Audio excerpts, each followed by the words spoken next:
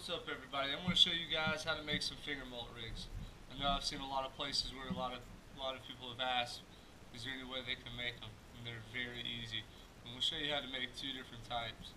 I'm going to show you how to make the type where you got the steel wire and the treble hook permanently installed in the back, where you go through the back end of the finger mullet and out the mouth.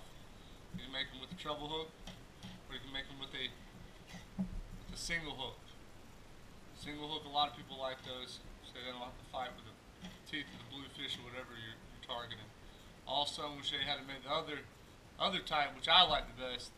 You're going to go through the mouth of the finger mullet and out the back end, and then you're going to get a treble hook that attaches to the back eye. You can get it at any saltwater fishing store. You can get them online. I think you can get like a pack of 3 for $1, something really cheap. All you're going to need is a coil of steel wire, which you can get at Lowe's or any Home Depot. You get 50 foot for like $3, something real cheap. And then you're going to need float. I always get the pear-shaped floats, whatever color you want. I always get the white with the red. And then you're going to need some fluorocarbon. This is just extra. I'll show you guys what to do with that.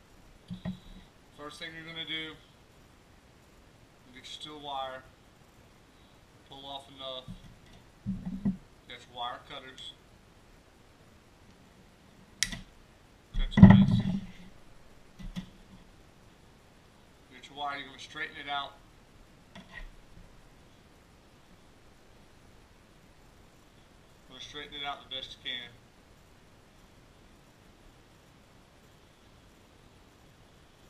Alright, once you get it kind of where you want it, you're going to make a loop. And this is going to be for the eye.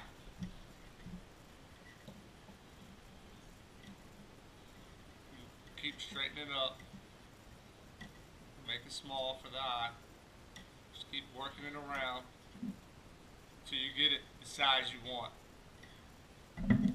I also use needle nose pliers where you can hold it and bend it around too. That makes it easy. Once you get the size of eye you want, you got it straight. Your end's going to be straight up and down, and then you're going to coil it over. I always try to do 3 to 5 loops. That's 2. And it's going to make it tight. It's pretty simple. It's not real hard wire.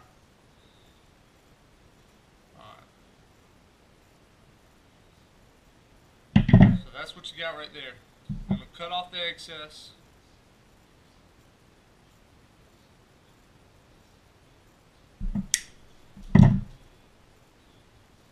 Hopefully my wife's not going to be too mad because I just shot her across the room, but maybe we'll find it later. If not, vacuum. Alright, then you're going to bend this down so you don't have a sharp end sticking up. I don't know if you can see that. I got a little bit of excess left. You can get the needle nose pliers on it. I'm going to bend it straight down so it's flush. Okay. Now that it's flush,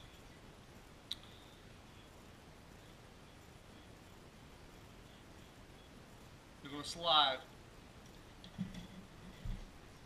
your treble hook on there to whatever distance. I always make them about 6 inches. So that's going to be pretty close. Everybody's 6 inches is a little different, I guess.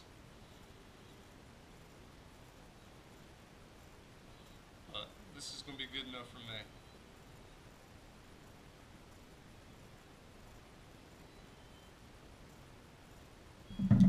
Hold it with your pliers. I don't continue to stick myself.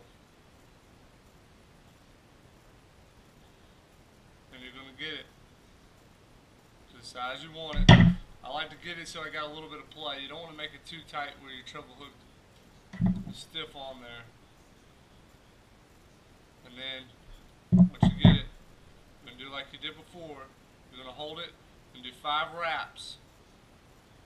And then you're going to cut off the tag end.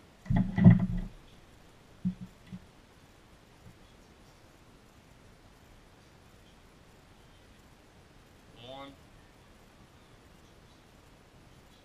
2, 3, 4. Just stop right there. You get the point. Do 3 to 5. cut off the tag end.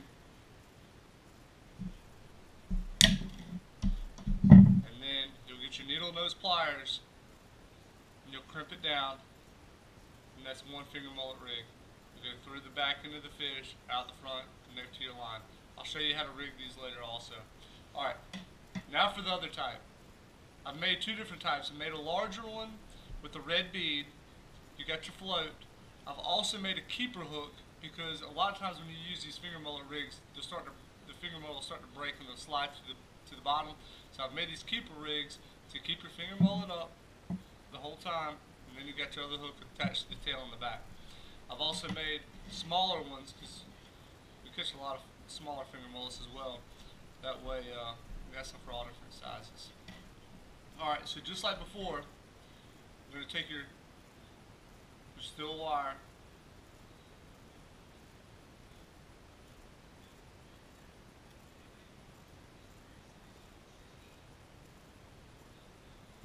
cut some off.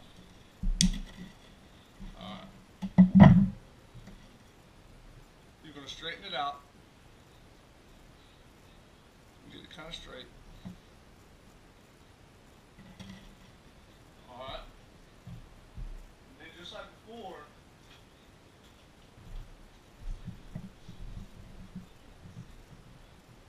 you're going to make your eye, start getting it going, and then you can use your pliers. So you got it started, easy enough, it's about the size I want it. Hold it with your pliers, guide it around, that way it's kind of straight, and then you're going to wrap it 3 to 5. And this is going to save you some money because I know we really use finger mullet rigs a lot here in North Carolina, targeting bluefish from the surf, especially larger bluefish, and also red drum. Caught a bunch of red drum off of it. So they come in handy.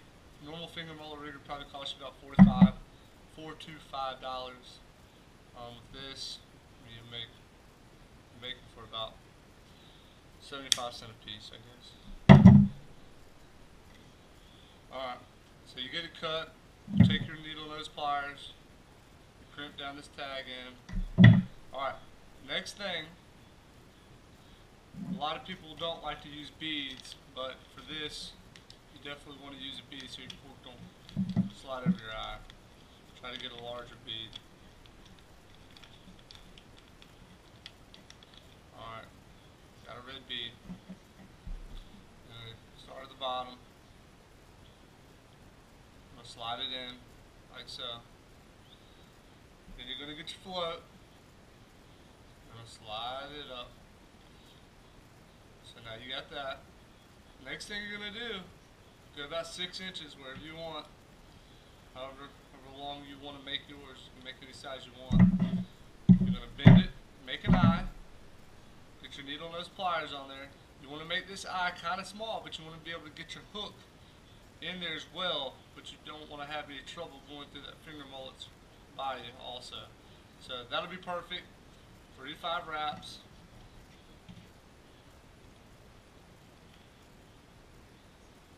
Normally I make it a little tighter. I'm trying to get this over a little quicker. So, alright, there you go.